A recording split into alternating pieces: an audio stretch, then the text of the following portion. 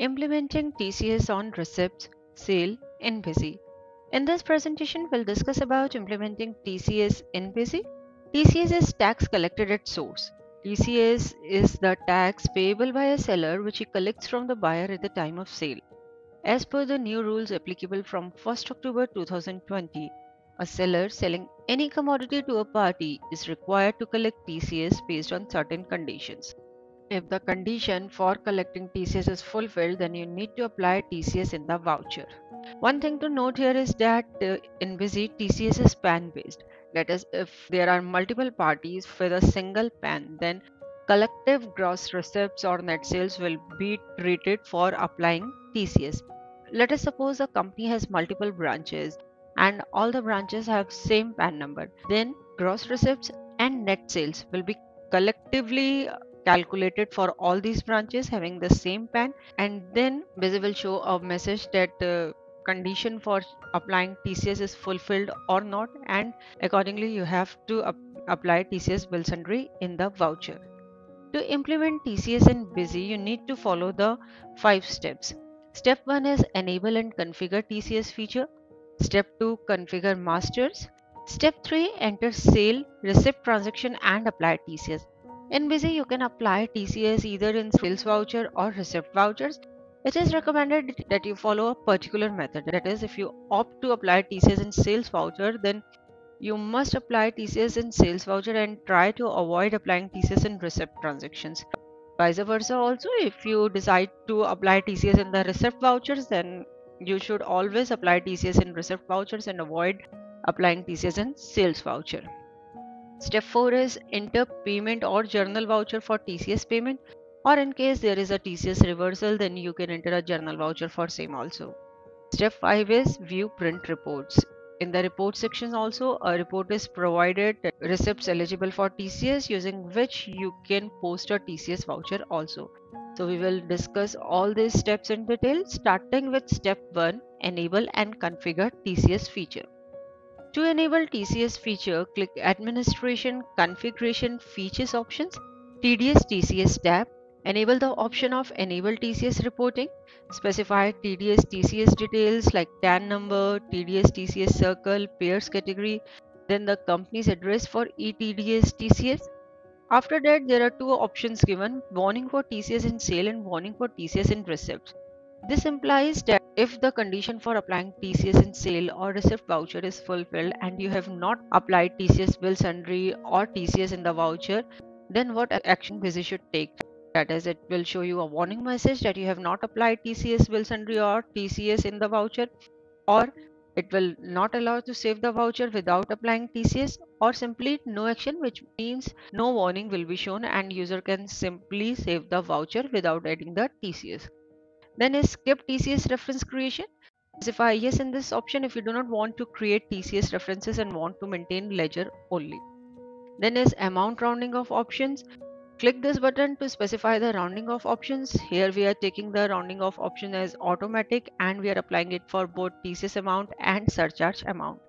Then is responsible person's detail. Click this button to enter details of the person responsible for handling and submission of TCS of your company. Now click save button to save the configuration. Now we'll go to our step 2, that is configuring masters.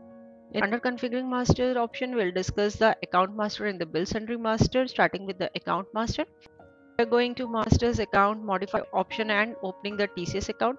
Here you can see TCS account is already created with its group duties and taxes with tax type as TCS. This account is already created and you can use it as it is. Then you need to create a bill sundry master. We're going to bill sundry add option, specifying the name of the bill sundry. Bill sundry type is additive, bill sundry nature TCS. You need to select the bill sundry nature as TCS. And then in the accounting and sale and accounting and purchase options, you need to specify no in the adjust in sale amount option. And you need to specify the account head to post as TCS, both for sale and purchase. This bill sundry will be calculated on 100% of the net bill amount, and afterwards you need to specify the bill sundry amount rounding of options. That is, here again we are at rounding of bill sundry amount automatically and near to 1. So the same configuration of rounding off we have specified in the features option TDS TCS tab. Click save button to save the voucher.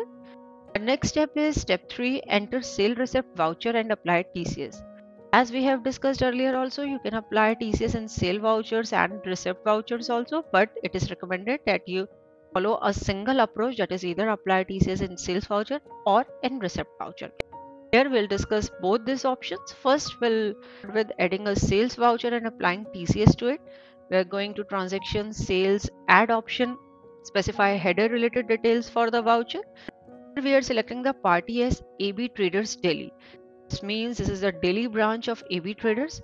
Now we are opening this party in modify mode. Here you can see the PAN number is specified. This is important as there are different tax rates when the company's PAN is specified and when the company's PAN is not specified. Now coming back to the voucher, you can see the current balance, net sales, gross receipts of the party. For your reference purpose, based on this, you can decide whether TCS bill sundry is to be applied in this voucher or not. We are selecting the item, specifying item related details. We have applied the GST bill sundries and we are saving the voucher. On saving the voucher, no message, no warning is appearing for applying TCS as the condition for applying TCS is not yet filled. Generally, the net sale or gross receipt is more than 50 lakh rupees.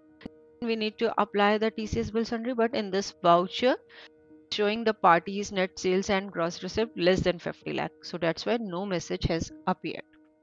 Now we are entering one more sales voucher. Here we are selecting the party as AB Traders Maharashtra. Means this is the Maharashtra branch of AB Traders party. We are opening the party in modify mode and you can see the PAN number for the party is specified and this is the same PAN number as specified for the Delhi branch. Both the parties have the same PAN number. Coming back to the voucher, you can see the net sales and the gross receipts of the party. We are specifying item related details. We are applying the IGST bill sundry and clicking the save button. Clicking the save button, this is showing a message that net sales or gross receipt of the party is greater than 50 lakh rupees and you have not yet charged the TCS bill sundry in the voucher. You want to apply the TCS bill sundry? We'll click the yes button and you can see TCS bill sundry is automatically applied in the voucher. TCS bill sundry is applied at the rate of 0.075% as the PAN number for the party is specified. If the PAN number for the party has not been specified, then this rate would be 1%. Next, you can see on the screen a TCS details window is appearing in which we have specified TCS applicable as yes, specified TCS section, collection code. In case of sale of goods, you can use collection code as R and for scrap, you can use the collection code as E. Then we are creating reference for this transaction. If you have specified yes in the skip TCS reference creation option that appears in the features option, then this window would not have appeared in the voucher and you would not be able to create any reference for the transaction. Click OK button to save the transaction. Next, we are entering a receipt voucher. We are going to receipt add option. We are selecting the GST nature is not applicable. Here we are crediting the AB Traders Delhi party and we are debiting the bank account. On saving the voucher, Busy has shown the message that net sale or gross receipt for this particular PAN with party has exceeded 50 lakh rupees and you have not applied TCS in the voucher. So here we are clicking the yes button and you can see TCS is applied in the voucher.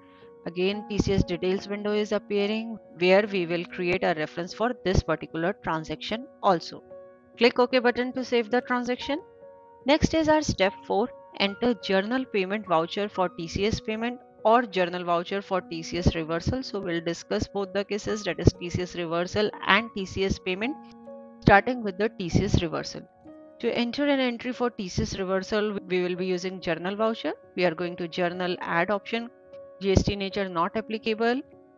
We are debiting the sales, CGST output, SGST output and TCS account, and we are crediting AB Traders Maharashtra account. We are assuming that this is a TCS reversal against the sale we have made to the AB Traders Maharashtra party. On saving the voucher, a TCS reversal window is appearing in which you can select the reference number against which this transaction or this reversal entry is to be adjusted.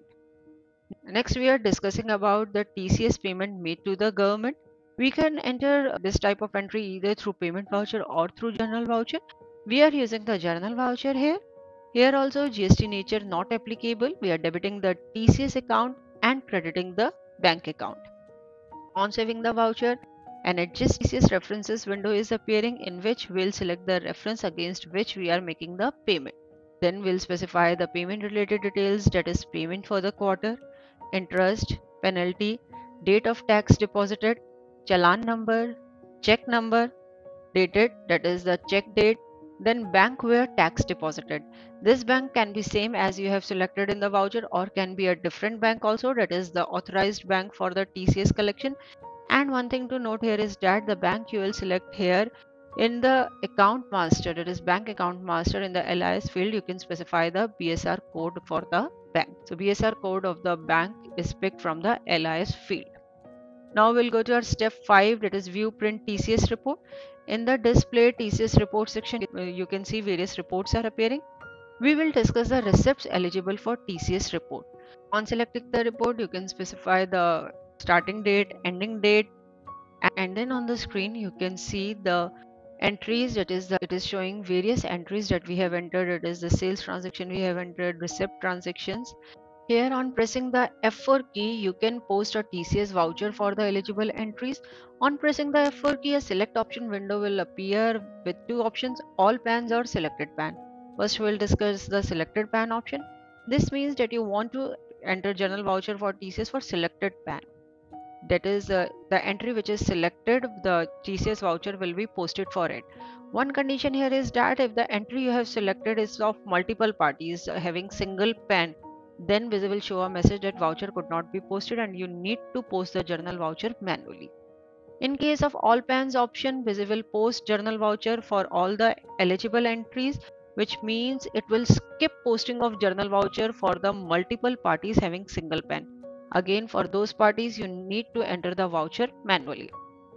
On selecting any of the option, a TCS voucher creation window is appearing where you will select voucher series, voucher date, TCS account, and it's showing narration also. You can change this narration if you want.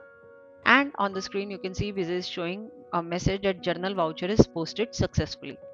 Now, if we view the list of the journal voucher, then you can see Busy has posted the journal voucher for Sharma Fabricators Company. We are opening this voucher in modify mode and you can see on the screen journal voucher is posted for the TCS. So this is all we have to discuss in this presentation. Basically, in this presentation, we have discussed the complete process of implementing TCS in Busy, starting from enabling and configuring TCS, configuring masters, then entering sale receipt transactions and applying TCS. Then we have discussed the entry for TCS reversal and TCS payment. And then finally, we have discussed the reporting section with the receipt eligible for TCS report, using which you can also post a journal voucher for applying TCS. Hope after going through this presentation, you would be able to easily implement TCS in Busy. Thanks for watching. For more videos, subscribe to our YouTube channel.